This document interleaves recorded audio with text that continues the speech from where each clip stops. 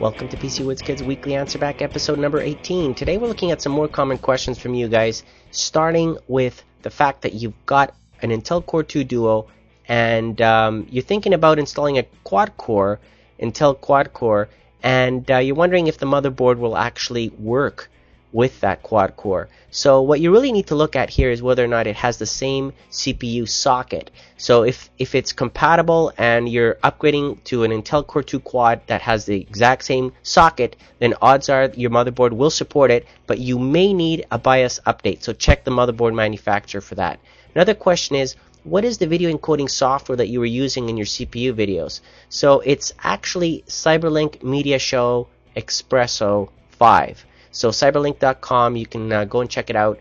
That's what I use on my CPU reviews to basically test the performance on encoding from one type to the other. Okay, so that explains that. The other one is you have a dual core CPU and you're wondering if you can install a 64-bit version of the Windows operating system. Well, sure you can. I've done many reviews on different CPUs, and whether it's a dual core or a quad core, it doesn't really matter. They all support the Windows 64-bit OS, Vista or Windows 7, for example. And all you need to watch out for is whether or not the software that you have, which you used before in a 32-bit version, will work in the 64-bit version.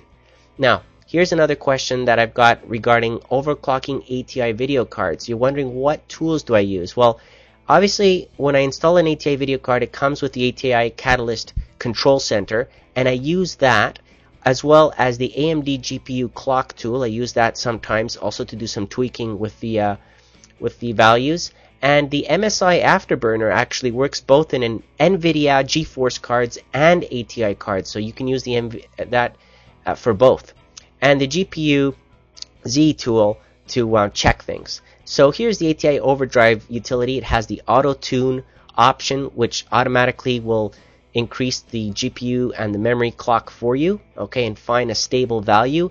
Or you can manually use the slider and test the custom clocks yourself, okay.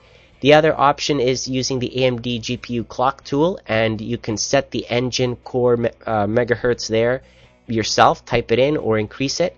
And same thing for the memory clock. You can set it up there and then set the clocks yourself through this tool. And also you can increase the voltage from this pull down menu. You would get different voltage readings that you can set the card to as you increase the frequencies. So this is another utility here, like I mentioned. And of course there's the MSI Afterburner software, which is free. And this one here allows you to also use the sliders to increase or decrease accordingly the core voltage, the core clock, the shader clock, the memory clock. So depending on whether you have an NVIDIA card, obviously you would be able to adjust the shader clock. If you have an ATI card, you wouldn't. And the fan speed, of course. And then you can save different settings and monitor, of course, the temperatures. Now, I use GPU-Z for that same reason, to monitor the temperatures of the GPU. As I overclock, I go in here and I take a look and see and enable the logging to file, so that way it logs the temperatures and I can see how it performs. Another question that I've been getting is, when are the new NVIDIA next generation video cards coming out? You've heard about the 300 series. Unfortunately, NVIDIA has decided to skip over that and come out with the 400 series. Those ones will be the ones that will support DirectX 11, not the 300 series. The 300 series will be DirectX 10.1, and the new generation DirectX 11 series will be the new GTX 470 and 480 that are going to be coming out first, and we'll be hearing more about that later on in March. So keep your questions coming, and I hope you enjoyed this video, and thank you for watching.